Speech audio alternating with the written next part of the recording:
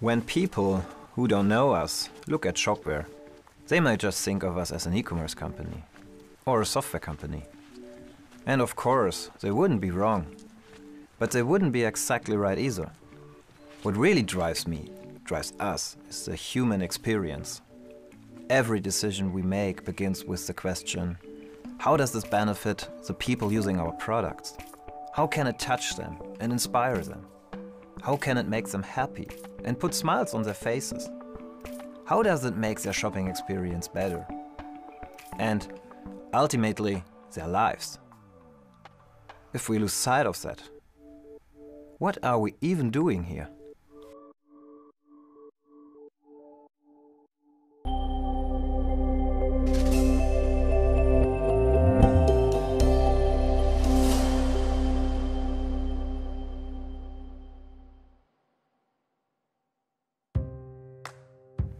Hi, my name is Sebastian Hamann, and I'm co-founder and co-CEO of Shopware. From a very early age, my brother Stefan and I developed the interest and passions that still drives us today. While Stefan was very much into technology, experimenting with all kinds of machines, and at one point taking our dad's keyboard apart with a screwdriver. Really, I was more the creative type. I love painting, I love Legos, and at one point I built this flying pirate ship that became kind of legendary in our family. But there was one passion we definitely shared. And it was really kindled when we got our very first computer. It was so amazing, it was the Commodore C64. And we spent so much time experimenting with it and playing games that our parents finally decided to take our only games cartridge away. Oh my god, the hope was we would get out of the house and play outside with other kids. But Stefan decided, if mom and dad take our games away, I'll just write them myself. Yeah, sure, they weren't the great masterpieces, but it was that moment when we realized how endless the possibilities were in the digital realm. When the first modems and the World Wide Web came along, the sky was the limit. We experimented on software for dial-up providers, we created flash games, we built many websites, and also, important of things to come, web shops. Suddenly, we found ourselves running a business. Also, technically, we weren't even old enough to own one. We hadn't even finished school at this point. But the whole thing really took off, and also, we didn't even have a business plan at this time. We were moving more and more toward e-commerce, and boom, Shopware was born. So, we hired our first employees, moved into our first offices, and to our surprise, as much as anyone's, more and more merchants started using our platform. So we hired more people, moved into bigger offices, started organizing events to stay in touch with our growing community, and then, inspired by how great and vital and active this community turned out to be, and realizing what all these wonderful people could bring to the table, Stefan suggested to go open source and continue the development of Shopware with the community. Yeah, and then things really went through the roof. So, hi Stefan. Hi. Schön, dass du hier bist und dir die Zeit hierfür genommen hast. Ja, gerne. So, hast du noch vorab irgendwelche Fragen irgendwie zum Ablauf? Ganz wichtige Frage, in welche Kamera muss ich eigentlich gucken? Du guckst eigentlich in gar keine Kamera, du guckst eigentlich immer tendenziell zu mir. Ja, dann lass uns loslegen. Hi, I'm Stefan Hamann and I'm co-founder and co-CEO of Shopware. Going open source was a risky move, one that forced us to reinvent ourselves and our business model. Because in the beginning we had to deal with the question, if we give the software away for free, how are we going to make money? That definitely was a question that kept me up at night. When Stefan first told me about the open source idea, I can tell you, I wasn't sure what to think. But what immediately appealed to me was that going open source and putting our face in the community was Stefan's way of doing something that's very important to me. Putting humans front and center. And in the end, he was right. As he usually is. It all worked. Boy, did it work. The moment we went open source, our growth rate just went through the roof. We went from a few hundred customers to several thousands. And as a result, our community and partner days just kept getting bigger and bigger.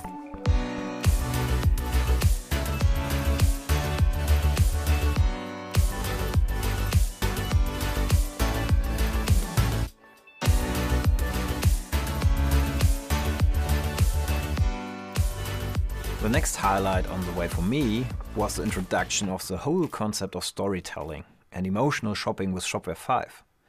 The idea that online shops should not be these, bland lists where you just pick products off virtual shelves, but tell a story about what's being offered, what makes it special, why it's exciting.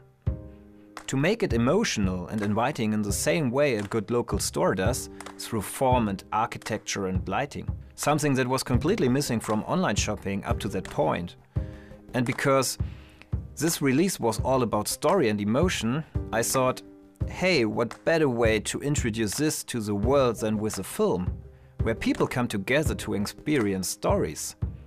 And one that really plays in cinemas too. When I first heard about that film, I thought Sebastian had lost it. But it ended up being a really, really great idea. To this day, people still walk up to me at events and tell me how cool it was to see that film in a real cinema. But half an hour after the credits rolled, my mind was all over the question, what's next? And I remember feeling that to take the step onto an even bigger stage, something that would really turn heads far beyond our existing community, there was only one way to approach it. And that was to start all over again with a blank sheet of paper. For a moment, I thought I was going to get a heart attack. Here we were. We had just launched Shopware 5, storytelling, and all the other new features were crazy successful. And Stefan wants to throw everything out of the window again.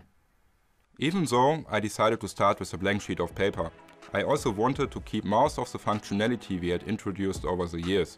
I knew how important storytelling was, and that it was here to stay.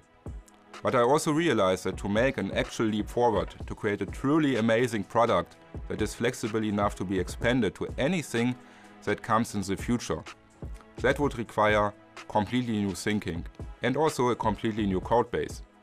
I knew it was a risk, but taking risk is a bit in my nature, I guess. Ja, hier sind wir in unserem sogenannten Shopware Lab, wo wir eben ganz viele unterschiedliche Geräte der Gegenwart und Geräte der Zukunft haben, um natürlich ein Stück weit auch Berührungspunkte damit zu sammeln und zu überlegen, welchen Einfluss können diese Geräte auf unser zukünftiges Leben einnehmen. I have to admit, Stefan's courage to leap without looking and trust in his instincts. Das ist ein sogenannter Glowforge und das Ding hat einen Hochleistungslaser. It's a big part of what drives Shopware forward. Hier sieht man es ja auch, und das Ding ist dann so stark, dass es halt eben auch Holzplatten wirklich durchsäbeln kann. Even if it sometimes scares the crap out of me. Also wir machen ständig irgendwelche verrückten Experimente. There have been instances when Stefan has charged maybe a little too far ahead into the future. Also wir haben hier so eine Art abgegrenzten Bereich vorbereitet, wo man sich eben, ohne dass man Angst haben muss, sich zu verletzen, mit der 3D-Brille richtig austoben kann. Then I have to remind him not to lose sight of the one thing that has to remain at the center of all e-commerce. Humans.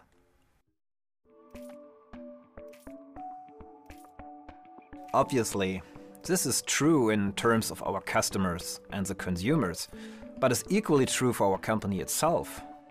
All the developers, designers, support staff, the front desk people, they are the living, breathing heart of Shopware. And they all share one simple goal: to make outstanding, emotional and engaging shopping experiences. But what exactly is it that makes a shopping experience outstanding, emotional and engaging? Well, that's a big question, isn't it? Obviously, it will have to be tailored to people's needs and desires. Also, any shopping experience must integrate seamlessly into their daily lives. But finding out what that really means in concrete terms is important. And this is something you can't figure out by staring at a wall and thinking really hard. Instead, you have to ask the people who approach this question using hard science.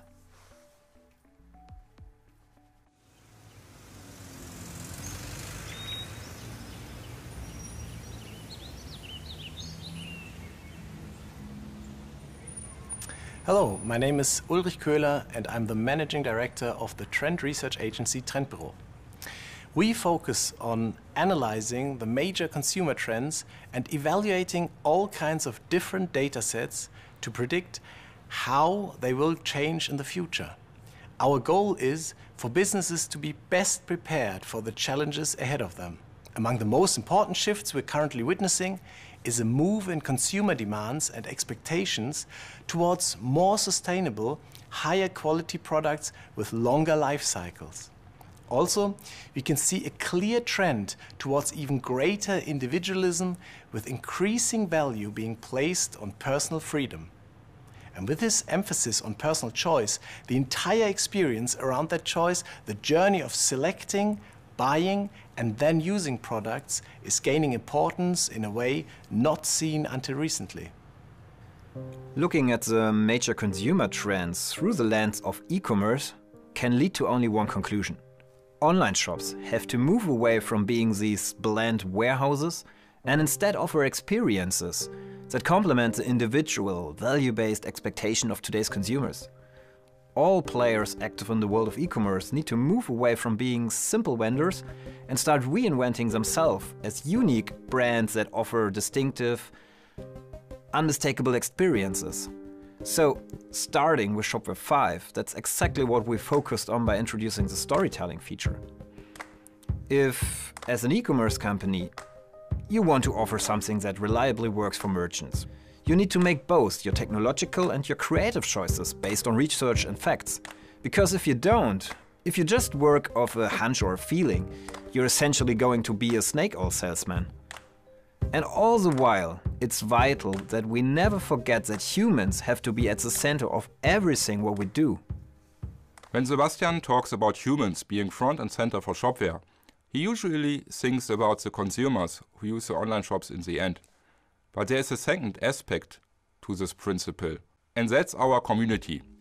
When we went open source, I spent more than a few sleepless nights thinking about how are we still going to make money if we basically give everything away for free. But in reality, the advantages of how much Shopware has improved as a platform, of the incredible support and sharing of knowledge the community has brought to the table, of the thousands of plugins that are now available. Even more than 10 years later, it still blows my mind thinking about where this decision put us. And all this was really encouraging when it came to the decision to start all over again with Shopware 6. I felt we had built something truly remarkable with Shopware 5, especially with the introduction of storytelling. It was just beginning to fire on all cylinders as more and more brands and agencies were truly starting to grasp the possibilities this concept offered. So naturally, I was a bit reluctant to risk all this for yet another jump into the deep end. But as Stefan started to outline his vision and explained the kind of flexibility the new codebase would bring, I started to realize that he was right. That this was exactly what brands and merchants would need to meet the challenges they face today and will face even more in the future. So as he walked us through what this new baby would be able to do, I realized this is going to be big. This has the potential to really shake up the e-commerce world. Und ist das Design Mastermind. Im Gepäck hat jetzt spreche ich es mal aus, Shopware 6. Schon mal ein kleiner Start- und Motivationsapplaus. First time. Sebastian Hamann.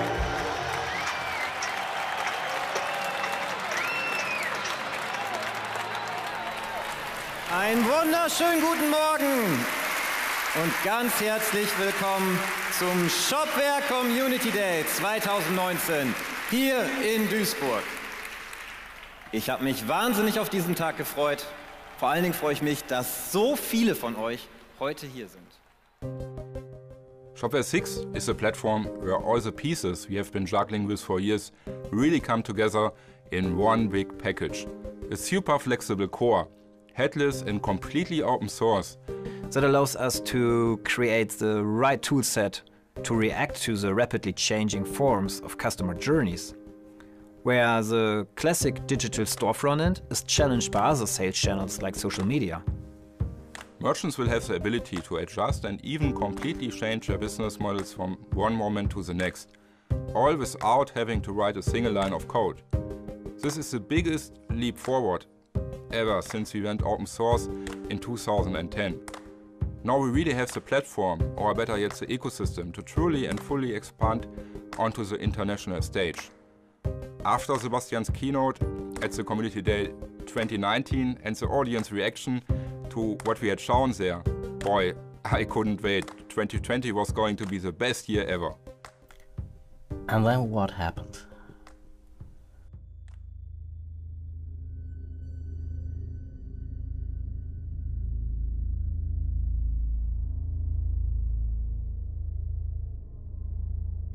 When the first news of this virus in China hit, we reacted like I think most people did. That's it, we didn't take it too seriously. It seems so far away, on the other side of the world. But when the first cases in Germany started cropping up and quickly turned into full-blown hotspots, I started getting that uneasy feeling that maybe things will be different this time. When it became clear how dangerous this thing was, our responsibility for the well-being of our employees meant there was only one thing we could do, and that was to send everyone home.